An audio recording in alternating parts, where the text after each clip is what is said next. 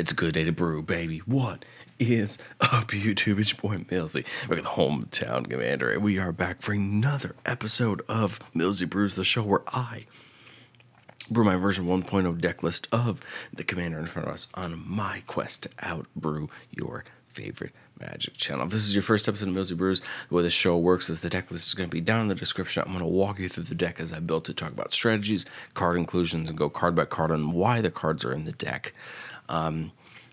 But if you're not interested in that, I completely understand. The deck is in the description. Let me know what you think down in the comments. But otherwise, let's rock into it. Today, we're talking about Niv-Mizzet. Niv-Mizzet's back. Of course, last time we saw Niv-Mizzet was 5 colors in War of the Spark. And he's back in Magic Machine, the Aftermath, with Niv-Mizzet Supreme.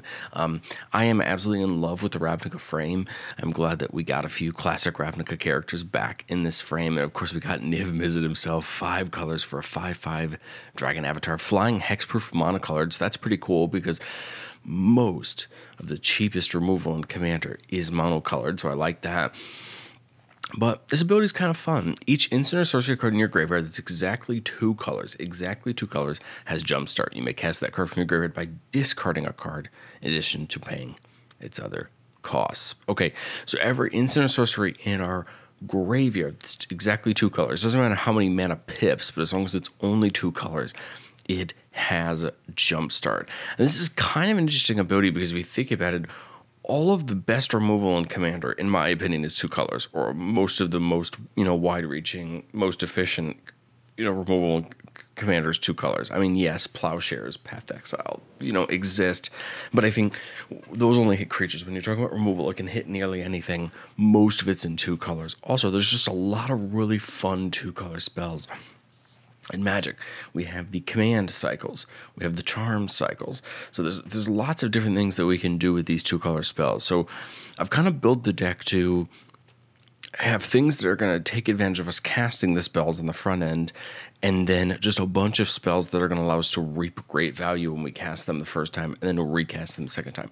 The other great part about Niv-Mizzet's ability is we can cast instants out of our graveyard at any time because they have Jumpstart. So this is great because the removal gets twice as good because we use it the first time, it gets into our graveyard, and then we can use it again. So starting off with the lands, I actually decided to build a little bit of the gate subs energy into this deck. I just feel like it felt right. We're talking about Ravnica, we're talking about Niv-Mizzet. So we have all of the gates and Mesa's Ends. That's a little bit of a sub theme. If that's one way we could potentially win the game is by getting all of the gates. I doubt it.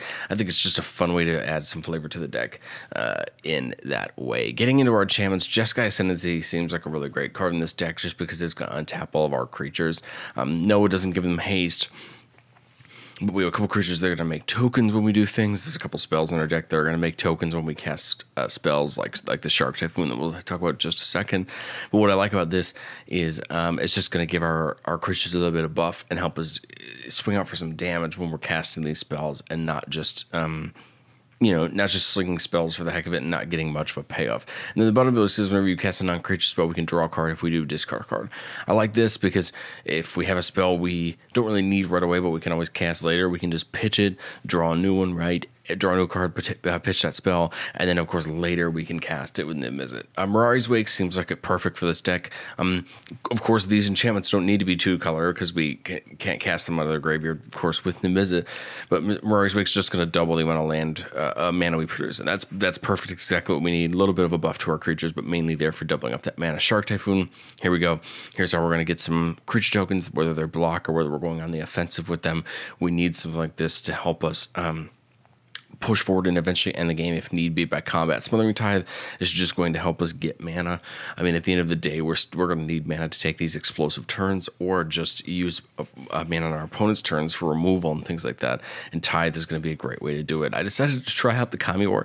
Seems like a fun card, especially for the backside, but 6 mana for a Saga. Number 1, we exile target non-land permanent opponent controls. 2, return up to one of the target non-land permanent to its owner's hand. Then each opponent discards a card, and then we flip it into Okagachi. But the effect I like is the bottom ability, which says whenever it attacks, defending player chooses a non-land card in your graveyard, return that card to your hand. And it gets +X+O until the end turn, where X is the mana value of that card. So what I kind of like about this on the backside is whenever it attacks, opponent picks something, comes back to our hand. Hopefully it's a spell, right? And then we can play it again, and then we can kind of potentially play it a third time, right? Because we could then jump start it at that point instead of just playing it twice. So I kind of like that because it's going to make it kind of interesting for us in that way. And then we have a 1,000-Year Storm. And 1,000-Year Storm just feels perfect. A, it was a Ravnica card, and B, because it's going to help us double up on the things that we're casting and potentially help us end the game, you know, in a turn, or get a bunch of land drops in a turn, or just do a bunch of good things. So I like 1,000-Year Storm in a deck like this because it's just going to help us out. The two big artifacts we're playing, because it was something I hadn't really thought about until I was kind of thinking through Niv-Mizzet, and that's, well, we have to pitch cards, right, to cast these spells out of our graveyard. Why aren't we pitching lands? And then because we're probably going to have too many, or we can only play one per turn. And then Conduit of Worlds and Crucible of Worlds will let them play them back out of our graveyard and kind of recycle them that way. So that seems like a really cool. Chromatic Lantern seems perfect for a deck like this because it's now going to give us access to all 5 colors, but it's going to have all of our lands tapped for any mana of any color. So it's going to kind of completely fix the mana issues we could have. Farewell Stone, of course, now no matter who we play against, Farewell Stone is going to give us a color. Firemind Vessel just seemed right. Of course, Niv-Mizzet is on the card, so it only felt right to put it in here, adding 2 mana of different colors, and it's just going to probably end up being useful. And then Phyrexian Altar, we have so many creatures that are going to make us tokens when we cast spells. So or things like Sharp Typhoon, right? So I like Phyrexian Altar. It could potentially help us sacrifice some creatures on our opponent's turn, get some mana back to cast our spells. Getting out into the instance, you see the instances where we have the most. Sorceries, of course, we have a bunch, but the instances are where we have the most because, for example, here, this is where we can get all of our 2-mana spells, get them into the graveyard or cast them the first time, then get them in the graveyard and cast them again. And as you can see, in this 2-color combination, we have access to some of the single best removal in the game. Anguished Unmaking, Assassin's Trophy, D-Spark, Terminate. You know, we have Bedevil. We have these great removal spells that hit so many things. I mean, I think Assassin's Trophy and Anguished Unmaking are the 2 obvious ones because both of them hit any non-land permanent. One destroys, one exiles. You have D-Spark, which exiles. But you think about it, we cast these the first time, put them in our graveyard, and we can jumpstart them out of our graveyard. Then I just tried to pick a bunch of other 2-color spells that either going to net us a ton of value when we cast them, or, you know, give us utility if we need to cast them out of our graveyard. I think the perfect example are the charms and the commands that we're playing. We're going to get these into the graveyard either by casting them or discarding them, and then they have so many different scenarios we can use them. So Tarka's Command, opponents can't gain life, deal 3 damage to each opponent, put a land from our hand on the battlefield, or creatures we control get +1/+1 and reach until end turn.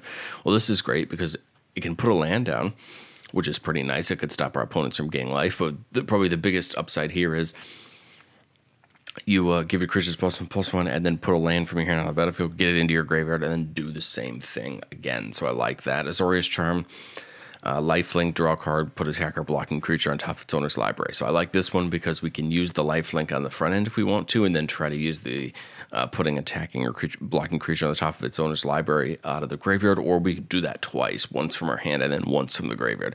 So I like that. Again, we're seeing the utility of not just doing it once, but doing it twice. Boros Charm, damage, indestructibility, or double strike. I like this one as well. Again, we can use it offensively, or we can just give all of our permanents indestructible, try to avoid a board wipe, and then for 2 mana, leaving 2 mana up at our graveyard, you know, 2 mana up, this card in our graveyard and a card in our hand, then we can give ourselves indestructibility again. And so I really like that. I think that fits pretty well. Izzet Charm can counter a spell, deal damage, or draw 2, and then discard 2. I like this because, again, it can be a counter spell if we want it to be. It can draw some cards if we want it to be. Prismari Command, damage, drawing cards, treasures, or destroying artifacts. Again, love this. We get to pick 2. It can work pretty well on the way its way into the graveyard. Then we can cast it again back on its way out. And then Quandrix Command, bouncing a creature or planeswalker, countering an artifact or enchantment spell, putting counters, or shuffling 3 cards from a player's graveyard into the library. This is great because it can counter something. It can get rid of something from an opponent's graveyard if they're trying to use some things.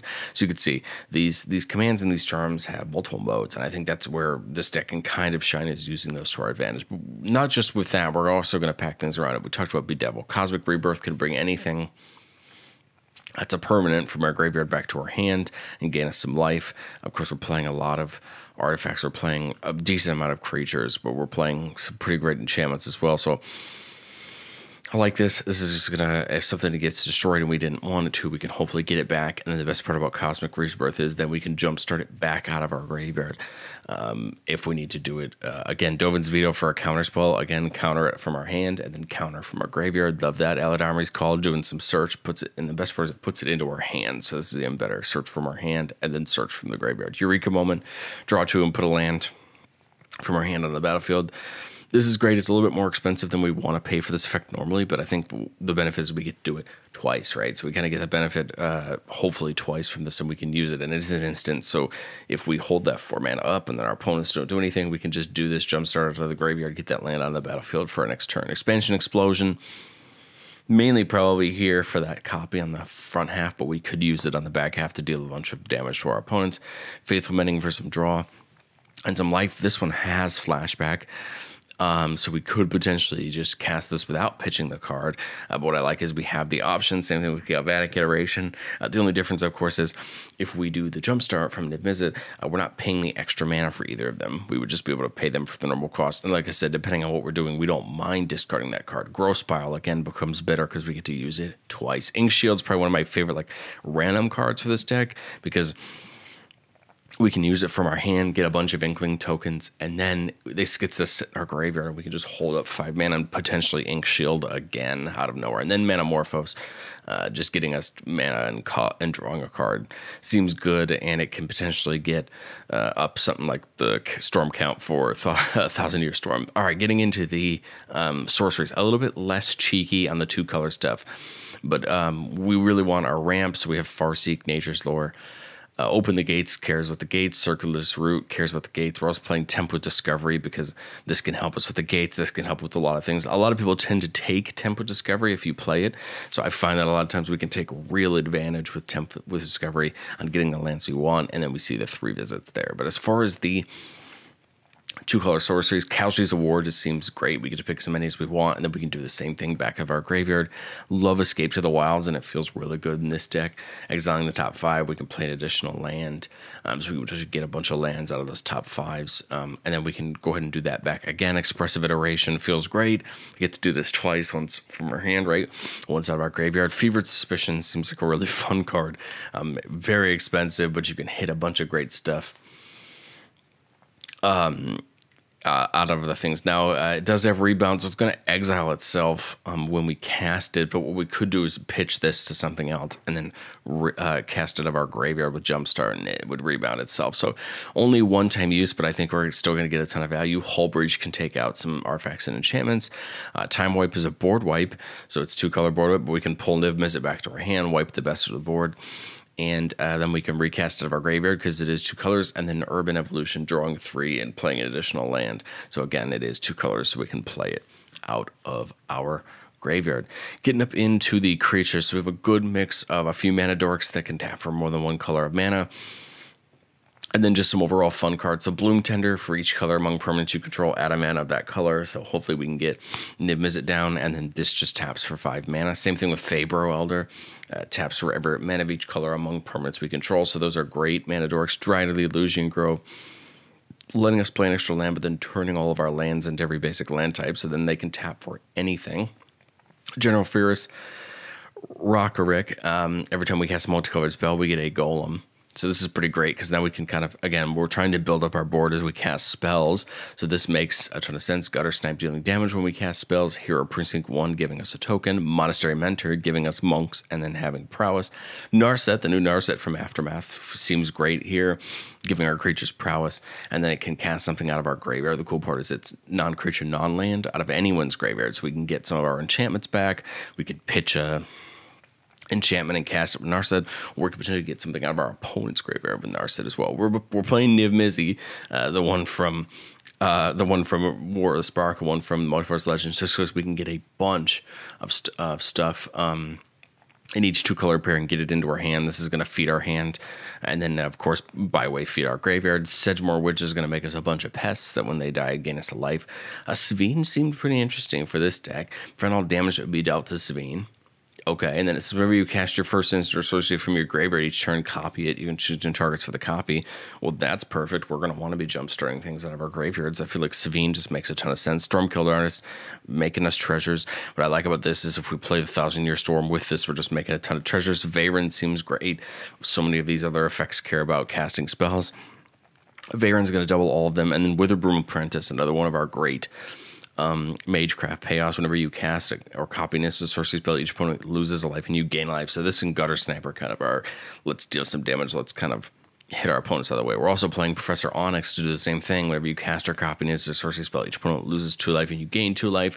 Onyx can, on the +1, lose a life. Look at the top 3, put 1 into our hand and the rest into the graveyard, so we could load some spells into our graveyard that way. The -3, each opponent sacrifices a creature with the greatest power, and then the -8. Each opponent may discard a card. If they don't, they lose 3 life. Repeat this process 6 times. Most of them not. We're getting that +1, kind of getting cards into our hand, loading our graveyard, and then just using her Magecraft trigger to kind of knock out the game. Chandra, I love here. Just copying that first instant or sorcery you play each turn can give us some mana and do some fun things. And then, of course, we had to play Invasion of Ravnica. When it enters the battlefield, exile target unland permanent an opponent controls that isn't exactly 2 colors. And then on the backside, whenever you cast a spell, it's exactly 2 colors. Look at the top 6. You may reveal a card that's exactly 2 colors among them, put it in your hand, put the rest on the bottom. So it kind of helps us search for more. So, of course, Invasion of Ravnica just felt right. It fits the theme of Niv-Mizzet. It fits the 2-color theme. I don't know. I think this deck seems kind of interesting. I don't think it's super OP, right? I mean, at the end of the day, Niv-Mizzet is... at least the both 5-color Niv-Mizzets are not commanders that are known to be particularly broken, right? Niv-Mizzet's 2-color commander cards are the ones that tend to take that mantle and being 1-card combos, or one part of a 2-card combos, right? With the Niv-Mizzet Perun. But I don't know. I think this is kind of interesting. I love being able to play a lot of these 2-color cards and really getting to use them to mass effect. What I like about Niv-Mizzet, the one from War of the Spark, is all of our creatures that are 2 colors can be grabbed with Niv-Mizzet Reborn as well, not just non-creature spells. So that's kind of the added benefit there. But again, I was just trying to find what's a way that we can just take some good advantage of the 2 colors, have some fun, slink some spells. Let me know what you think down in the comments of Niv-Mizzet Supreme. Is this a deck that you care about, or am I just trying to have too much fun with the concept? I'd love to hear what you think. Like the video if you liked Niv-Mizzet. Subscribe if you want to catch some more content. We have probably 2 more weeks of content before we can start talking about Lord of the Rings, before we get to see the entire set. Andrew and I are going to be brewing up a storm for that one, and we are very excited for Lord of the Rings. If you're excited for that, subscribe, get ready, because we are going in head first. The shorts are coming back, the videos are coming, and I am excited, and I will catch you guys next time.